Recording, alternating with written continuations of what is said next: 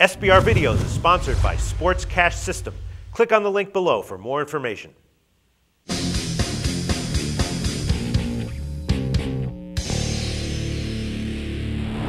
Hi, welcome to SBR Foreign Videos. I'm Peter Loshak. This is the opening line show that we do every Monday afternoon with Joe Duffy from OffshoreInsiders.com. We take a look at the recent opening lines and discuss which ones we think might wind up being sharp sides, public sides, and which ones might move. Right now, we're looking ahead to a very quirky week, NFL Week 17. Joe, thanks for being back with us. It is definitely a quirky week, as the final week of the NFL season is, but thank you, Peter. Yeah, for sure. And there can be unique value in this last week, a little like the preseason, you know what I mean? You have to do your research, situational research, but a lot of times there can be more value in this week than in the average week during the rest of the regular season. And during the rest of the regular season this year, you went 26-14 against the spread in our free picks videos. So that's a great record. Congratulations, Joe Duffy. Give a quick plug for OffshoreInsiders.com. Yeah, no, it's been a rock-solid year for us at OffshoreInsiders.com. Admittedly, the past few weeks, we keep hovering right around 500. Had that heartbreaking loss Saturday in college football, but wound up splitting the college football. But it's been a great year. We work our tail off. Most importantly, it's going to be a great bowl season because we just work harder than everyone else at OffshoreInsiders.com. All right, sounds good. Well, if hard work is one of the things that you do well, Week 17 in the NFL might be, a great week for you because, if you do your research, if you really look into the situations, a lot of times there can be lines that are just based on, season-long stats. They're just way off what they should be given the circumstances. So let's look at some of these lines. There's a lot of teams that control their own destiny, right? And I'm assuming that those teams will be, public-backed teams, especially if they're like a home favorite like Miami, for instance. Miami -6.5. They control their own destiny. They're at home against a crappy team like the Jets. You think that's going to be a big public side and maybe too much so? Yeah, no question about it. The public always loves to bet the teams that want to win it, that need to win it more. Pittsburgh is another team that's in a situation where they do need to get some help from, the scoreboard. They're not automatically in if they win, but they must win, and they're playing a team that's playing in a meaningless game for them. So as far as the big motivational advantages, they are two of the games that definitely jump out. But whether or not, the motivational advantages are truly good handicapping angles, we could do a half-hour show on that. Right. And then there's three other huge favorites, and I'm wondering which ones you think might be public sides. Maybe they'll all be public sides. New Orleans -13 at home against Tampa Bay. Denver -13 at Oakland. And then, of course, Seattle off of the loss, -10 at home against the Rams. You think all those will be big public back sides?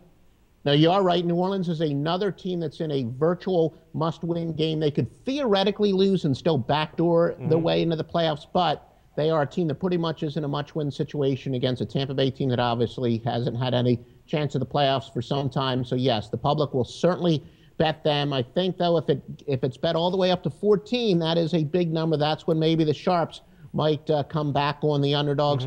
Yeah, Seattle, I mean, they are still playing for some playoff positioning. It's not quite as big of a game for them as it is the other teams, but yes, Seattle still needs that playoff positioning, and they've been a public team all year. So to say that there is no logical reason why the public would bet the underdog in that game. All right, and then Denver at Oakland, same deal? Yeah, no, Denver is a team that right now what they have to play for is home field advantage throughout the playoffs. They've already clinched a bye. It's obviously not a must-win situation for them, but of course, they would love to play New England or whomever they wind up theoretically playing in the AFC Championship game. They want to play at home. So, yes, the public is going to definitely be betting on Denver. But be a little careful of that because, obviously, Peyton Manning got the record, plus Von Miller is now out for the Broncos. So, it's not like it's a must-win situation for Denver. It's an important game. The public will certainly be betting on Denver. Whether or not that should be the sharp play, I'm not so sure. All right, so you've just identified 5 teams that are all substantial favorites, with playoff implications in their games, and we pretty much think that the public will favor the favorites in all of those games. What's your take on what the sharp action might be? Do you think the sharp action is definitely going to be on the dog or nothing, or do you think the sharp action is going to just completely pass on all 5 of them? What do you think? Well, like I said, I think in that situation, because Denver has motivation, but it's not like they have tons of motivation, and they're going to be laying tons of points. So I would think there could be some sharp action on Oakland. And I used to, for years and years, and we talked about this on our preseason video, unfortunately, it does not apply at all this weekend, but I've always loved to bet, and it's been a big sharp bet. Admittedly, it's tailed off in the past few years. And again, another one we could do a whole half-hour video on why. But teams in true spoiler situations playing at home, in true spoiler situations. Unfortunately, we don't have that angle this year where that would be a home team that has no chance of making the playoffs playing a team that needs to win to go into the playoffs. Usually the home team under those circumstances is a good sharp play. Unfortunately, this year doesn't look like there are any situations where that applies. All right, so looking over the whole card, with the opening lines that are out right now, what one line do you think might wind up being a sharp side? I'll tell you what I think might wind up being a sharp side. Maybe Washington plus 3.5 at the Giants. That's kind of a both those teams are out of it, but there is a little bit of a revenge here for Washington. The Giants went into Washington and beat them, and the Giants are coming off of a big OT spoiler game last week where they eliminated the Lions. So maybe they're in a little bit of a maybe emotional letdown spot here. Washington coming in with revenge, getting 3.5. That might be a sharp side. What do you think? It could be. Some people would say just the opposite could also be true. Washington had a chance to play spoiler against their most hated rival, the Dallas Cowboys, and lost a heartbreaker. But I do think that Kirk Cousins has given them a little bit of an emotional lift. So that's probably, I do still, at the end of the day, agree with you. Washington would be the more motivated team here, not only because of the revenge angle, but because, like I said, I think the whole Kirk Cousins situation has given them a little bit something extra to play for, and to see if he is also a quarterback that can be their quarterback of the future. If RG3 turns out that he's not their quarterback of the future, or somebody who could bring them a couple draft picks. So I agree, but not so emphatically. All right, so out of all the lines that are out right now, which one strikes you as the most likely to wind up being a side that the Sharps are favoring? Yeah, I actually think the Sharps will go with Dallas as a home underdog. This is a true de facto playoff game.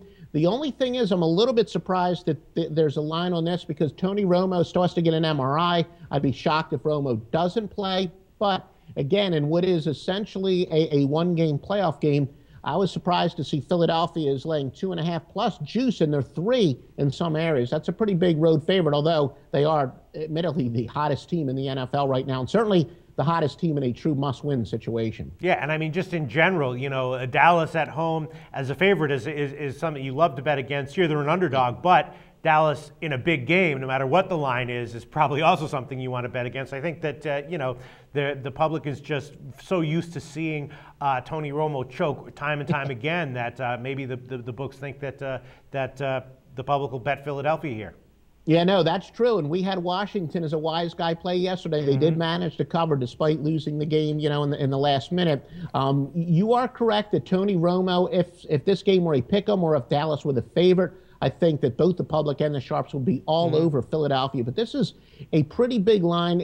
Whether or not Tony lead in Dallas at that game-winning drive, that doesn't completely eliminate the monkey off of his back, but it certainly was a big confidence booster there. And if anything, I wouldn't be surprised if the public bets this one over because Dallas' offense is very good. They can't stop anybody. And as we know, Nick Foles has been the second coming since taking over as quarterback.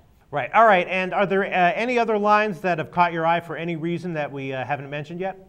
I would think if there is any team that already has a playoff spot clinched but still has plenty of motivation to win, it would be Cincinnati because they're playing for to play at home in the first round. And Cincinnati, they're much like the New Orleans Saints have been, where they are tremendous at home. They are so-so on the road. Of course, Baltimore is in a must-win situation, but I do think that Cincinnati has more than plenty to play for. Andy Dalton has been pretty darn good at home, but he has been lousy on the road. So Cincinnati, although they're in the playoffs, they still are playing for home field advantage, and I think arguably home field advantage means as much to them as any team that's already clinched but is still playing for positioning. All right, yeah, the Dallas and Philly is a de facto playoff game in the sense that, the winner goes to the playoffs, the loser is out. And the Chicago-Green Bay game is the same way. There's no line out right now. You have any early week thoughts on that game at all? Well, yeah, and there probably won't be a line until Friday afternoon, the same, the weekly Aaron Rodgers melodrama. But Chicago, the whole Jay Cutler, I think if anything, I would lean towards going with Green Bay. As you know, I've never been a Jay Cutler fan. And all of a sudden you're seeing why, but the whole Jay Cutler gave the approval to have Trestman as the coach. There's no way that Trestman can go with anyone other than Cutler, and he's already made it official that he will. So Matt Flynn's probably going to start for Green Bay. Not that I'm a big fan of his, but I would probably lean towards taking the road underdog. Unless, obviously if somehow Aaron Rodgers does play, Green Bay would be the road favorite, but I doubt if he will. I would go with the underdog Green Bay. All right, great opening lines, Joe. As always, Joe Duffy, thanks for doing these all regular season long, and I'll talk to you again later in the week. We'll preview a few of these games specifically. All right, thank you, Peter.